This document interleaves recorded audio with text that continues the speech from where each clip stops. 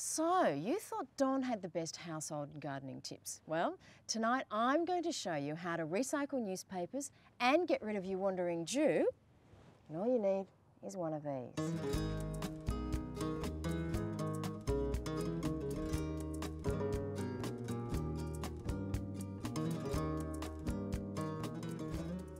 So, Betty, they're called cavies or guinea pigs. Yes, most people know them as guinea pigs, but their proper name is Cavy. Cavy porcellus is their name.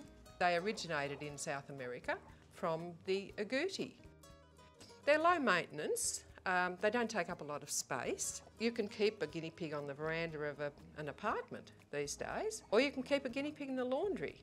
They like to be picked up and they like to be nursed. They like to be put on your lap and cuddled.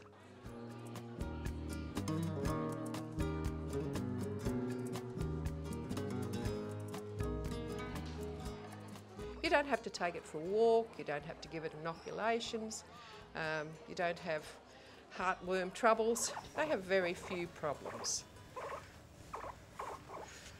What's he saying? I love this. Keep doing it, Betty. Keep doing it, Betty. I love it. Is that what you're saying? This is pretty good, Mum.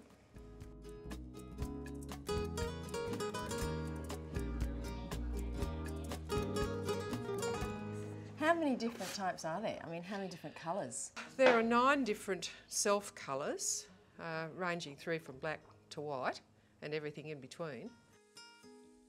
Now, what about the one with the toilet brush looking one? Oh, the Abyssinian. Well, the Abyssinian's probably an old favourite. We call them whirligigs. Their hair throws all over the place. Now, what about the one that looks a bit like a koala? Oh, our little teddy bear fellow. That's a Rex. Their hair's a little bit like steel wool, I suppose. They do look quite cute.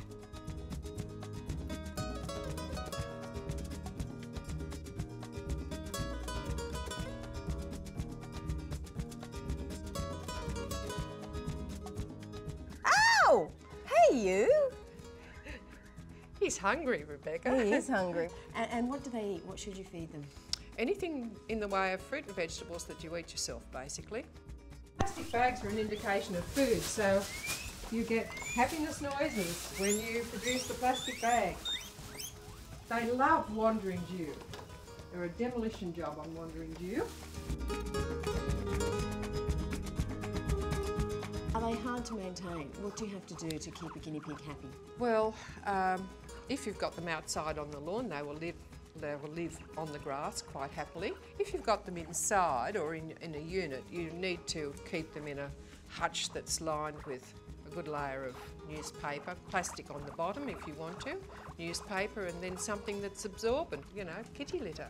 Once it's dirty, just take it out and makes good compost for the garden, and it's all recyclable. Do you need to bath them ever? You can bath them, and they do get dandruff, strangely enough, so you can give them a bath with a dandruff shampoo, or you can just use an ordinary pet shampoo.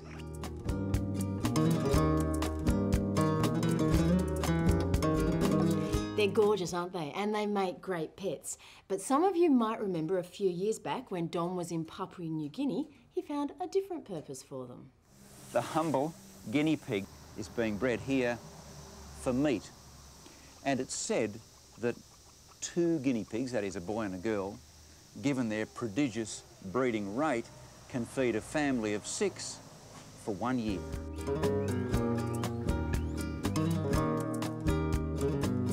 You've never obviously tasted Oh one. no, I mean I've got a recipe for Cavy stew, Cavy casserole, but no way in the world would I ever eat. No. But you have a recipe. I have a recipe, yes. How many in the pot? Oh, just 2. Right. 2 would make a reasonable stew. I mean, this fellow would probably make a reasonable stew. On his own? On his own, yes. Oh, well, But no don't way you is listen he to going that. to the pot. No, of course not.